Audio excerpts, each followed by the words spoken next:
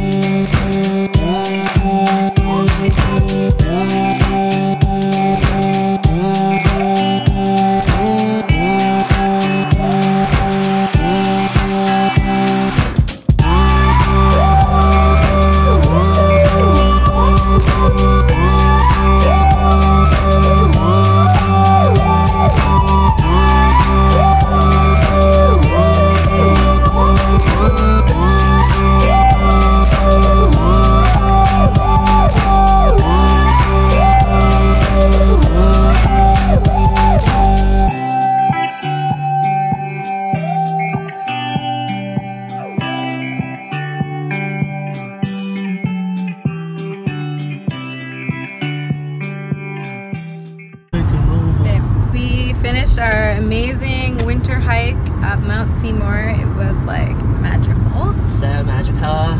But we are so exhausted. And to be honest, I disobeyed my current diet plan and ate a energy bar that was very high in carbs. Because you were gonna collapse if you didn't. Yeah, I was like, we were just like barely left the parking lot of the hike and I thought I was gonna pass out. Already did an hour of cardio today and did my weight training, and realistically your body needs fuel, it needs nutrients, and it needs carbohydrates, it needs energy. So I wanted to go on the hike and enjoy it and not die, so I had an energy bar and it changed my life for the day.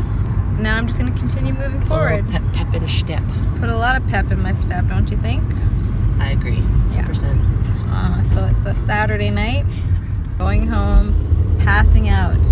That's Saturday. Yep, that's a typical Saturday for us though, if Skylar's not working. If I'm not at a nightclub all night DJing. Yeah. Now I'm at the store picking up a couple things for Skylar and me, and it is 6:30 on a Saturday night, and all I can think about is how I need to like go lay down because tomorrow I have a very long day. I gotta go do an hour of cardio, I have to do a workout, I have to transit out to where my coach is, and just thinking about doing that and the amount of energy that I have these days like seems like it's gonna destroy me. One big takeaway is that having body fat means you actually have energy stores. You have energy stores. And right now, because I'm so low body fat, I actually have no energy stores, so I'm getting everything, all my energy from my food, and I'm not getting a lot of food, so my energy obviously is very limited, and anything extra that I do is like takes it right out of me. And just the thought of walking home, it's about 6 blocks, I just can't imagine how I'm gonna make it. It's like Mount Everest right now. I'm headed to the gym, Just woke up about an hour and a half ago. My strategy with working out on the weekends right now is to just get up and go to the gym, get it over with, so that I can still have some kind of morning with Skylar. So they're just hanging out at home right now, having coffee and watching documentaries, all cozy. And I'm off to do my workout. My friend is having a little Oscars viewing party. I haven't watched a single movie because honestly I just haven't had time to do that, but made some black bean brownies made with coconut oil, gluten-free, dairy-free, and they're like my favorite thing ever, so I made them for everyone else to enjoy.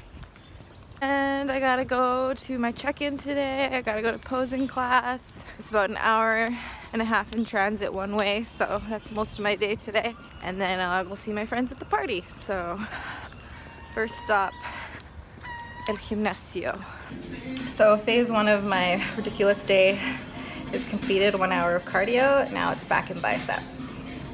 All right, commencing phase 2 or 3, I don't even know at this point. I have food bag packed and I'm on my way now to my check-in and posing class. Thankfully it's not raining. There's always something to be thankful for, and I just feel like for most of my vlogs I've lucked out with the weather. A lot of people seem to want to argue with me about it being a mild winter in Vancouver, but I mean, come on. Look at it. Wonderful.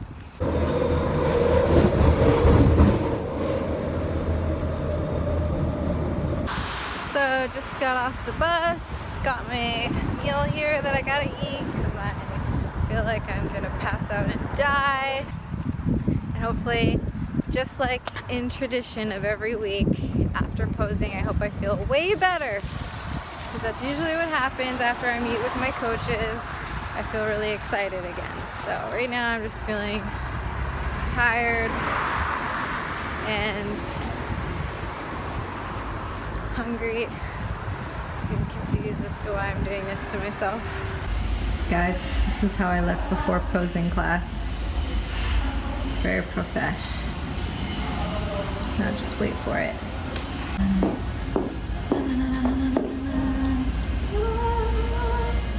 As per usual, I feel so much better about everything. Oh my gosh. Thank goodness for my coach and his wife, Brandon and Dawn. They're amazing.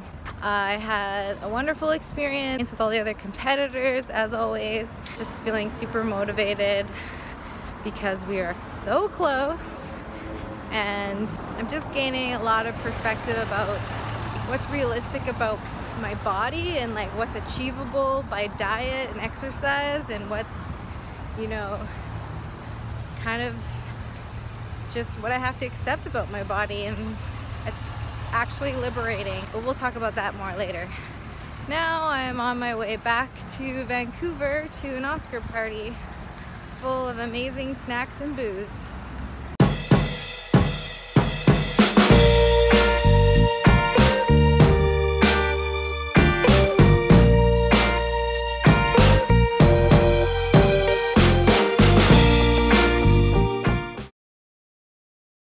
I am on the bus right now. I finished work, but I generally will walk to the gym from the train, but I can't do it, so I jumped on the bus, or I feebly crawled onto the bus to get a ride up to my gym to try and conserve energy, because I feel like all my activities yesterday have completely depleted me. I felt sort of like I was gonna die all day so far. All I want to do is go and lay down in my bed. Off to finish my cardio, do a leg workout, go home and lay down. It's my Monday right now. I think I left off vlogging that I felt like I was gonna die, so I survived. I finished my leg workout. I actually somehow caught a second wind when I got to the gym and managed to get through it not so bad. But pretty much majority of the time I am just exhausted and also no patience and no ability to handle any kind of stress or conflict. Of course, after I zapped myself at the gym, Skylar lovingly came and picked me up, and then we went to the grocery store, and then I got mad at them for buying mayonnaise. I can't really tell you my reasoning behind it, but it really bothered me. This has been a really tough challenge for our relationship because, one, we don't get to spend as much time together. I'm consumed by cardio and weightlifting, and I can't share meals with Skylar. We can't go for dinner. They can't cook for me.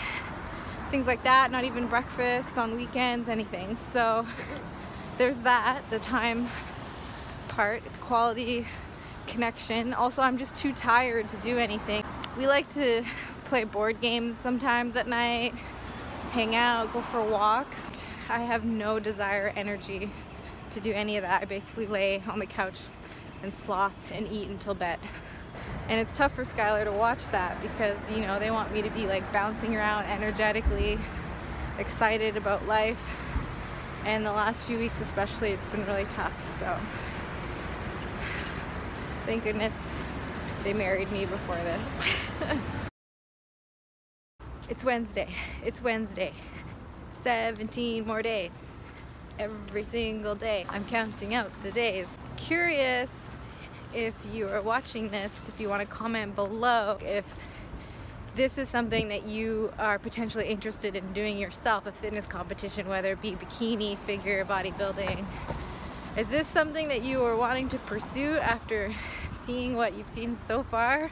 I know that I watched a ton of different channels on YouTube and followed a lot of people on Instagram and was really inspired by those people to give this experience a try.